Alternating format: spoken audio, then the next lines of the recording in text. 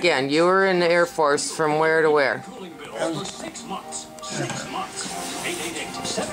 I was in the Air Force from November of 50 to November of 54. Oh, okay. And I was stationed in, I went to basic in Texas, San Antonio, and then I went to supply school.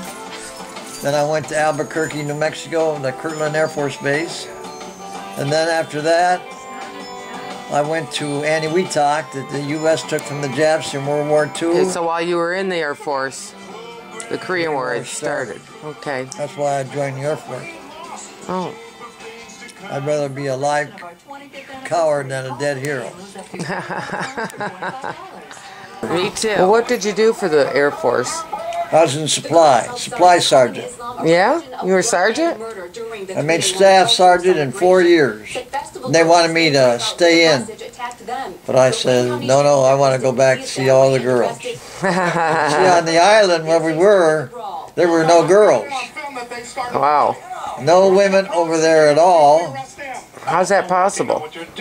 Well, the only way they brought some girls over in a U.S. show. Now, I don't know who guarded the girl. I mean, the guys guarded the girls, but I don't know who guarded those guys that were supposed to guard the girls. But you didn't get that job, huh? No, I didn't get that. So what happened? In November of 51, November 1st, I think, or 11th, I don't know which for sure. They took this bomb and they dropped it on one small island in the Marshalls.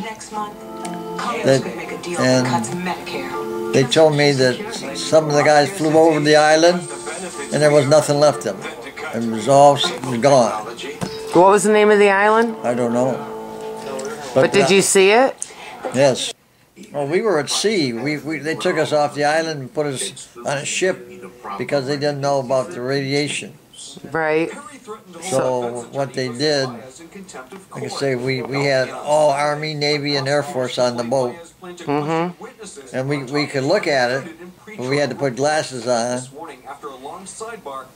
Really? How far away would you say you were from it? The reports of all my experts. I don't know. 50 miles or less, I don't know. Wow. Huh. We could see it, and we saw the big mushroom, and that's it. Wow, that's pretty fascinating, though. That was quite a big part of history. They had the civilians over there building all kinds of buildings so that they could see how they would stand up against an atomic test.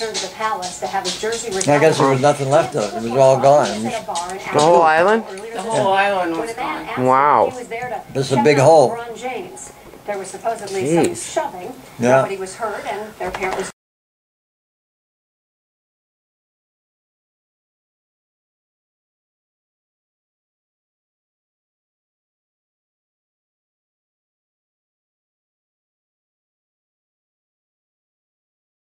no investigation. Well, I thank you for your service, Dad.